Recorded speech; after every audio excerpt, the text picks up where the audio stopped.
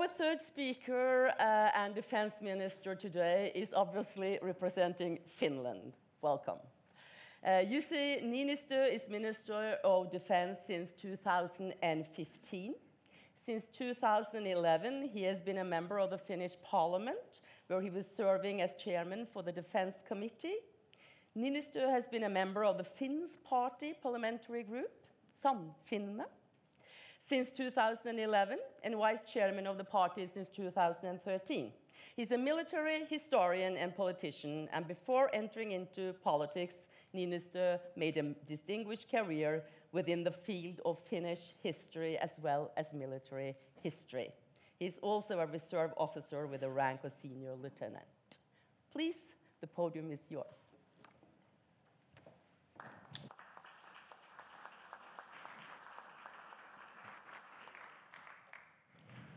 Madam Chairman, colleagues and gentlemen, it's a great pleasure. I would like to use this opportunity to offer remarks from a Finnish point of view to the security dynamics in Northern Europe. My key message here today is forward. We need to invest more in defense, both nationally and collectively. Let me start with comments on the security which Finland shares with the other countries of Northern Europe. The security of Europe and the Baltic Sea region has unfortunately deteriorated. As we all know, Russia has annexed the Crimean Peninsula and created a crisis in eastern Ukraine. In the Baltic region, we have seen increased amount of Russian military activity in the form of military exercises and activity in the air. In recent years, Russia has also increased its military footprint and activity in the Arctic and has become involved in the war in Syria. Russia also uses a wide range of military and non-military instruments in advancing its interests. Furthermore, the instability in North Africa and the Middle East, with major consequences on migrant flows, remains of particular concern to Finland. How should we address the challenges of our security environment? Naturally, we should increase our efforts to make the international security arrangements work better. It is clear that the developments in the security situation underline NATO's role in providing security in Europe and emphasize the importance of the transatlantic link. For Finland, the deepening partnership with NATO is more important than ever. We continue to be an active partner and participate extensively in NATO exercises and training activities. The United States is a close partner for Finland, and the continuation of our good relations is vital. I am personally very pleased that we were able to sign a statement of intent on our bilateral defense cooperation in last October. The European Union is the central frame of reference for Finland's foreign and security policy and an important security community. Finland promotes the development of defense cooperation within the European Union so that the Union and its member states can improve their crisis resilience. Countering hybrid threats is becoming more and more important. Finland, together with our partners, is setting up a European Centre of Excellence for countering hybrid threats. The purpose of the centre will be to develop means for resilience and strategic analysis. The centre is also an opportunity and a tool to enhance EU-NATO cooperation. Nordic defence cooperation is an important pillar of Finland's multinational defence cooperation. In this year, Finland holds the presidency of Nordefco and aims to intensify efforts to promote regional security. By acting united, the Nordic countries can strengthen security in our region and increase our influence in international questions.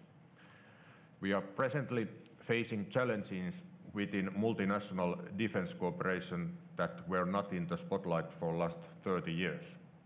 For example, we need to think whether our military logistics and security of supply systems in Northern Europe are in a proper shape to tackle the present challenges. More cooperation is needed also in this field. Bilateral cooperation is one important tool in responding to present security challenges. Cooperation with Sweden is active. Together we aim at strengthening the security of the Baltic Sea region as well as the defense capabilities of Finland and Sweden. Our joint action also raises the threshold for incidents and attacks. Bilateral cooperation between Finland and Norway has been, and I am certain that it will continue, very active and fruitful. We have found especially good cooperation areas related to the capabilities and logistics, and the ongoing joint work will benefit us and promotes cost efficiency and security of supply. From my point of view, bilateral and multilateral defense cooperation are important parts of maintaining, developing and using Finland's defense capability and deterrence. Ladies and gentlemen, cooperation and collective solutions are only a part of the answer to security challenges. We also need to step up our national efforts to defense. The primary task of the Finnish defense forces continues to be the defense of own territory. Finland's defense is based on general conscription and defense of the entire territory of the nation. Our defense solution has proved enduring. Finland will maintain a credible defense and Finland will defend her territory in all circumstances. I'm pushing very hard nationally at this moment to ensure the needed funding for the defense both in the short and in the long term. In the short term, we need to improve our readiness and the capabilities of our Army and Navy. We will maintain Army's capability to repel a large-scale attack. We also need to ensure the capabilities of our Navy will be maintained and enhanced in the form of squadron of multi-purpose vessels. In the long term, we need to ensure the replacement of our F-18 Hornet fighters. In addition, we continue to develop legislation to meet changes in our security environment. A Finnish version of total defense concept has proven to work because of two reasons. First, we have maintained our military capabilities. The Finnish defense forces train annually more than 20,000 conscripts and over 18,000 reservists. In addition, through voluntary national defense, about 28,000 reservists receive training on the annual basis. I'm pleased to say that we have good spearhead capabilities and the pool of reserves enables us to mobilize more than 230,000 troops for our wartime forces. Among other things, we have the largest field artillery in Western Europe. Second, the core of our defense is complemented with the concept of a comprehensive security. The concept is based on tight cooperation between government agencies, the business community, and other relevant organizations in normal times, as well as in crisis. The future of our defense is addressed in the defense review, which is to be published in very near future. The focus of the review will be in the development of the defense forces, both in the short term and in the long term. I am certain that maintaining national defense in good shape is the best guarantee for useful defense cooperation and collective solutions. I would like to assure you that Finland can and will do her part in contributing to the security of the Baltic Sea region. In coordination with other actors, Finland is and will be also in the future a provider of security, not just a consumer. Thank you.